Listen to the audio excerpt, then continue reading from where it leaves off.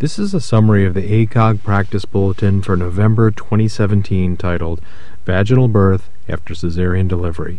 It replaces the one from August 2010. Let's review the terms used here. We're talking about patients with previous cesarean deliveries. When it comes time for delivery, they can be divided by their intent.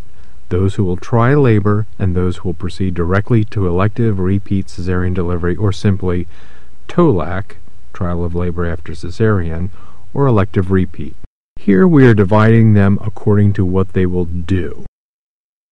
Ultimately, we will classify them by what happens, or the result. Here, there are three categories: VBAC, which is vaginal birth after cesarean, failed TOLAC, and elective repeat. If the outcomes in these groups were all the same, this wouldn't be worth talking about. The outcomes aren't the same.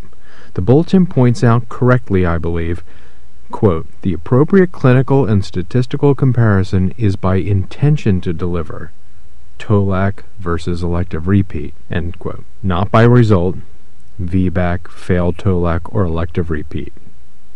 However, it also points out that no randomized trials comparing maternal or neonatal outcomes between women attempting TOLAC and those undergoing repeat cesarean section exist, end quote. We don't need to spend any time discussing why randomization to the groups would be far more valuable than observational studies of patients who pick their groups, but that's what we've got. Clinical considerations and recommendations. This is the part of the Bulletin where a specific question is asked and the evidence is evaluated. First question: what are the risks and benefits of TOLAC? Most maternal morbidity occurs when a cesarean section becomes necessary, making failed TOLAC worse than elective repeat and VBAC better. Most of the increased morbidity comes from uterine dehiscence or rupture. A limitation of the literature is that the terms dehiscence and rupture are not defined consistently and often used interchangeably.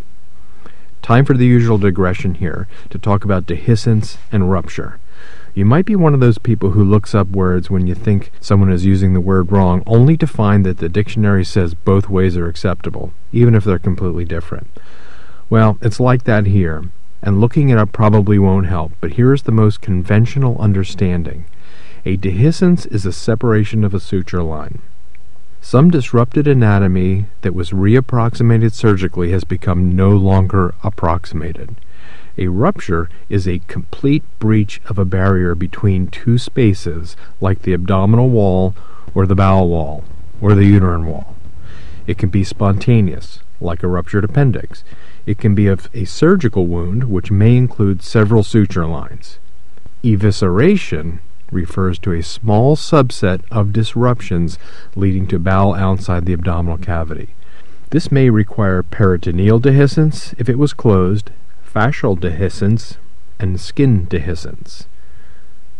Let's talk about the layers separating the fetus from the abdominal cavity. Assuming no overlying placental in the area of the previous uterine scar, the layers are amnion, chorion, both of these are fetal, decidua, which is maternal, myometrium, and serosa, or visceral peritoneum. The suture line reapproximated the myometrium. Some may suture the visceral peritoneum also. A classic rupture involves disruption of all of these layers. Obviously, since one of them was a suture line, the myometrium, the rupture involved a dehiscence of the myometrial closure. Fetal extrusion is a subset of ruptures in the same way evisceration is a subset. It requires disruption of all layers. Dehiscence of the myometrial closure without disruption of the amnion and visceral peritoneum is commonly referred to as a window, with two transparent layers intact but allowing viewing of the fetus. Clinically, the most catastrophic scenario is uterine rupture with placental extrusion. The myometrium contains the maternal vessels. Disruption leads to maternal bleeding and may interrupt the supply to the intervillous space the same way a retroplacental hematoma does with abruption. A rupture in the absence of attached placenta may not be catastrophic, as the placental circulation is intact, but can behave much like a cord prolapse as the fetus and cord push through a small opening. The bulletin acknowledges that the distinctions aren't clear and that both can range from being asymptomatic to symptomatic and clinically significant. For this document, when they talk about these entities, they are talking about, quote, symptomatic or clinically significant events, end quote. This occurs in about 0.7 of TOLACs after one previous C-section. So, to answer the original question, the benefits are that a successful VBAC has lower rates of hemorrhage, infection, thromboembolism, and has a shorter recovery time. The main risk for TOLAC is failed TOLAC, and the most significant risk there is uterine rupture, which is about 0.7%. Next, what is the vaginal delivery rate for TOLAC? The generally accepted rate is 60 to 80%, but that is affected by some demographic characteristics, like age, race, BMI, and some obstetric characteristics, like the reason for the first C-section, spontaneous versus induced labor, gestational age, etc. The most widely used is that developed by the MFMU network for singletons with one previous C-section using information available at the first prenatal visit. Although no models have shown improved patient outcomes, the model may be used to facilitate patient counseling. Next, who are the candidates for TOLAC? Patients who have had one low transverse cesarean section and have no contraindications to vaginal delivery, like Previa, are good candidates. Patients with previous classical or T incisions are not candidates. However, individual circumstances must be considered in all cases. For example, one of these patients presenting in advanced labor. And we'll get more into that when we talk about the management in the next section. The risks of TOLAC should be weighed against the benefits as well as the chance of success. If the chance of success using a predictive model is less than 60 to 70%, the patient's risks are probably higher than for an elective repeat. That doesn't mean a low score is a contraindication, and the patient may choose. Okay, the next question comes up a fair amount. How many previous cesarean sections before someone is not a good candidate for TOLAC? Remember, that's the whole theme of this practice bulletin. A good candidate for TOLAC is the patient in whom the risks and benefits can be quantified, and the conclusion is that the TOLAC is as safe or safer than a scheduled repeat. You need evidence attesting to the safety of TOLAC, or you don't get into the group of good candidates. A common scenario is the patient who had a section for one reason or another, particularly for what she sees as a one-off reason, like breech or a non-reassuring fetal heart tracing. Then she gets repeat sections for the next two, but never really felt like her provider gave her a choice, and looking back, thinks she didn't really need a C-section and doesn't want section number 4. What do you tell her? 2 large studies offer some conflicting results.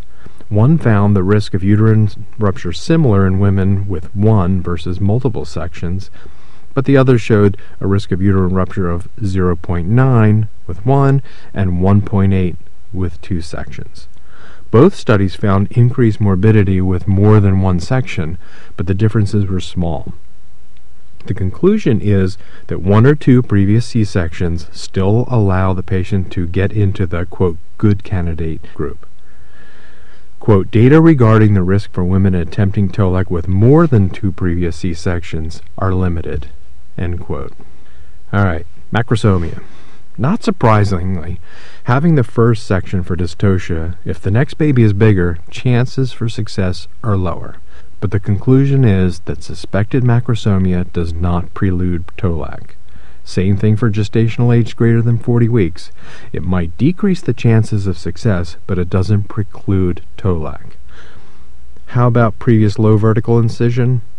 There aren't good data suggesting that uterine rupture is higher, so the bulletin says, recognizing the limitations of available data, the provider and patient may choose to proceed with TOLAC in the presence of a documented prior low vertical uterine incision, end quote. That said, here's my 2 cents. The reason I don't like doing TOLACs with a previous low vertical are two.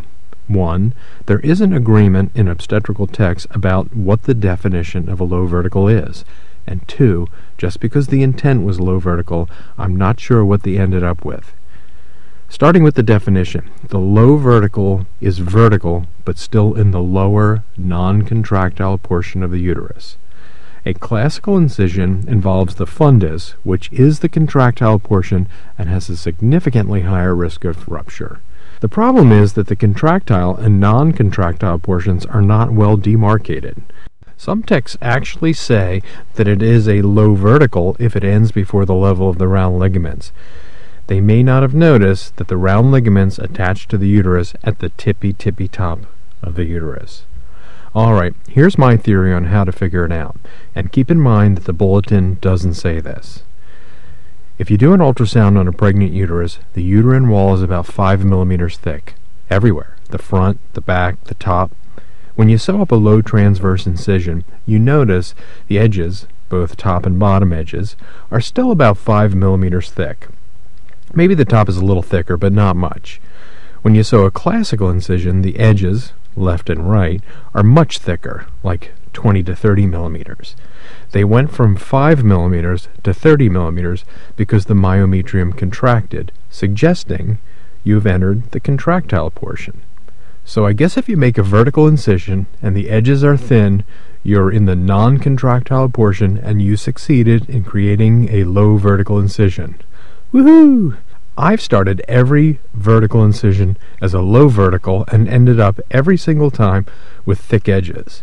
I tell the patient that I entered the contractile portion and do not recommend TOLAC. Phew, I'm done with that. But the practice bulletin says it's fine as long as you tell her the data is limited. How about when you don't know if it's vertical or transverse? The studies cited by the bulletin found no difference in the rates of uterine rupture between transverse incisions and unknown incisions. They admit that this is probably because most of the unknowns are actually transverse incisions. They conclude that if there is one previous incision, but it is of unknown type, it's okay. Okay, unless you have a high suspicion that it was vertical. The example cited being a previous C-section on a very preterm fetus. When it comes to twins, it's the same as with the unknown incision. One previous incision, twins this time around, okay to TOLAC. Obesity? Well, the success rate for VBAC drops from about 85% to 60% in those with a BMI over 40, but repeat cesarean section is riskier in obese patients. Bottom line, obesity is not a contraindication to TOLAC. Okay, let's summarize who's a candidate for TOLAC. Most patients with one previous low transverse incisions are candidates for TOLAC. That includes twins, previous low verticals, unknown incisions, big babies, and big moms. Patients who aren't candidates are those with a high risk for uterine rupture, including previous classical incisions, T incisions, and extensive transfundal surgery, as in transmural myomectomies entering the cavity. Then there is a group of in-betweeners. You know, the only ones you had a question about and need the most guidance. Not surprisingly, little guidance is provided, obviously because the data is most limited here. Here we find those with two previous transverse incisions. In general, it's okay, but you should, quote, counsel them based on the combination of other factors that affect their probability of achieving successful VBAC, end quote. So with this group, maybe the presence of twins or macrosomia may make you lean toward repeat C-section. Bottom line, counsel. 1. Chance of success. 2. Risk of rupture. Low but limited data. And 3. Benefits. Next time, we'll finish up with management of patients deemed to be good candidates.